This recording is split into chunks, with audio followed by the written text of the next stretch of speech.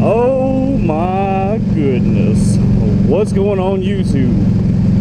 It's TikTok. And I'm only saying that because you might have forgot who the fuck I was, because I've been gone for a minute.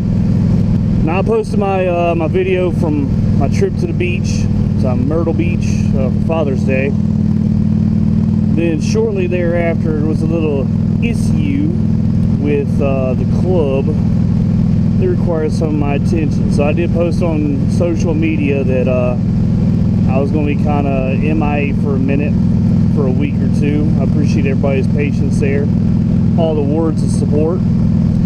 As you can tell, the weather is kind of bleh right now. It ain't terrible. It's already rained once, but I didn't get hit by it. I didn't wear my gloves because I was in a hurry. I'm just going to go get some gas, go get some food real fast. And I'm not doing much of anything else this evening. Kind of chillaxing. This past weekend, I put some miles on my bike and went an overly long trip. Just a lot of riding. When we rode down from Augusta to South Georgia. Only a few hundred miles, but the heat index was around 118 degrees the whole fucking time. I don't know how my camera angle is. The little plastic clip on the GoPros that holds it on to whatever mount you have, that little clip, that little thumb clip, it broke. So I had to get another one, and in doing so, I don't know if I messed up my angles or not. So I will talk to you guys in a minute. I'm gonna go get some gas. And I'm back, folks. Just had to get some petrol. Ugh.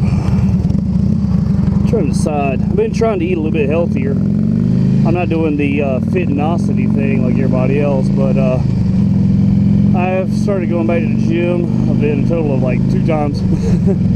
I'm gonna get back into it. I had some issues. I had messed up my knee, and then I actually had a testicular injury that kind of inhibited me a bit. So yeah, there was a little issue with the club, and so I figured I'd go ahead and get out there today. I was just gonna wait and do my vlog, but because it was supposed to rain, but weather's holding out. I'm hungry, so 2 birds, 1 stone. But yeah, like I was saying, my plastic clip for my GoPro broke, so I've got it eyeballed in about where I think it should be. So if my angle's off in this one, I'll have it fixed by the next video, because my phone still won't sync up with my GoPro, so I can't check the angles on the fly. I apologize, folks. But anyways, given the nature of the issues with the club, again, I'll never get into club specifics, but what I will go ahead and say is this. I live in Georgia. Georgia is what they call a black and white state. If you don't know what that is, I apologize. You may want to Google that shit. The law enforcement agencies that have caused us a little bit of headaches try to tie us in with the Waco shooting. I shit you not. I have never met any of the people or any members of any of the clubs that were involved that day. And I don't want to say the guys who were involved in the shooting, because, you know, it's just that. Some people were innocent and just happened to be there, happened to be bikers. Oh, dude. Are you serious right now? Oh, she dropped something. I'll check on her on my way back. I'm only going to get a sandwich right up the road here, so I'll definitely check on her. She's still stranded. I'll see if I can give her a hand. But yeah, and it just, you know, just the amount of bullshit that we've been going through here lately as bikers and as patch wearing bikers, it's especially been annoying. And I am really hoping that you guys who do not have any kind of club affiliation, who simply just ride motorcycles, don't have to go through the amount of shit that I just had to go through. pray that you never know that much bullshit. But I hope everybody's doing awesome. I'm actually about to run in here to this gas station. Yeah, I was so low on gas I wouldn't have made it over here, even though this is simply like a couple miles down the road. I'm gonna run in here and grab some food, and I'll be back in just a second.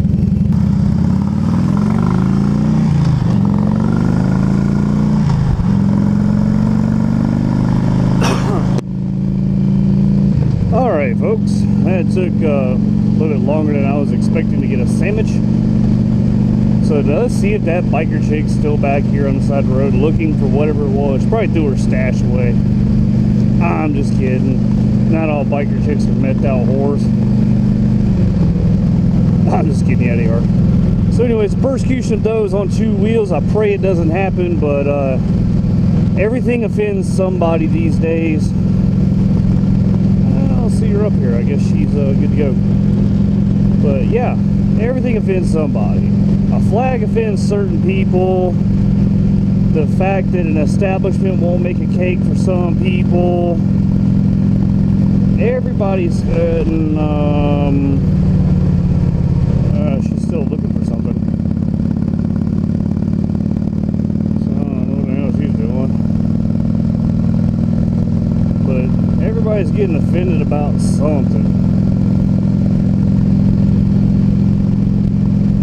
And there's an entire community that got offended by some bikers. What the fuck is that? Is that one of those slingshots? Motherfucker's bad as shit, dude. This is pretty cool. I don't know why you just wouldn't get a fucking motorcycle or a convertible, but getting a hybrid of both, guaranteed to not impress too many people except for maybe me, because those things look kind of cool. I just want to do donuts in it. But everybody's getting offended. Everybody's getting scared of this, that, and the other. Everybody's worried that there's an uprising. You know, the people uprising against the government, which I wouldn't doubt it, man. The government's corrupt as fuck.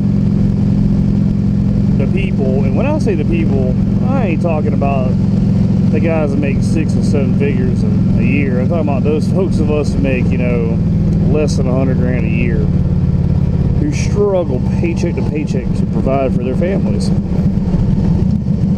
And yes, 100 grand a year is good money in this area, but you know, I don't make anywhere close to that.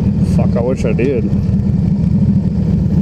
You know, in Georgia, average call centers get around anywhere from like $9 to $11. That's the average for an entry-level call center position. The company I work for is not technically a call center, but it is. I mean, it's like it's got offices with, you know, basically you're taking technical calls all day. So I'll go ahead and for the sake of it, go ahead and call it a call center. And I make damn good money for this area. But Lord knows I'm still broke. I'm still wearing fucking ragged out ass fucking clothes. Boots that are starting to talk on the side. A motorcycle that needs new exhaust. Needs an engine overhaul. Needs a new intake system. You know, all that kind of stuff. And there's people who make, you know, less than I do. And it's just, it's unfortunate because the harder you work to get a little bit of money, the less the government gives a shit about you. I mean, you know, you got folks who don't work at all. But purely, why am I picking my damn handlebar apart? Anyways, there's people who don't work at all, who haven't worked. I know people who have not worked in the past 15 years. And still make enough money with being on government assistance that, you know, their house has got a voucher, their car, they paid cash for it because they could save up so damn much money. You know, their groceries are paid for. When you can walk into a grocery store and buy $400 or $500 worth of groceries and never work a day in your life, and I'm struggling to get $40 worth of damn food to last me the week, there's wrong with that. But I'm really hoping that the persecution of all people on two wheels is not coming. I love it. Those guys who had those Harley Davidson stickers. Hold on, let me slow up a little bit here. Got those Harley Davidson stickers on their back window. I don't even know if you can see that on that truck. There's so many people that have those stickers that have never even ridden a motorcycle. I don't know why they think that if they pop a Harley sticker on there, it automatically makes them cool.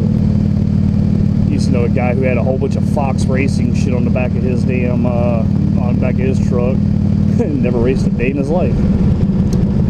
But well, guys, I'm gonna go ahead and cut it short here, man. I hope everybody has a good evening, and I'm gonna catch you guys on the next video.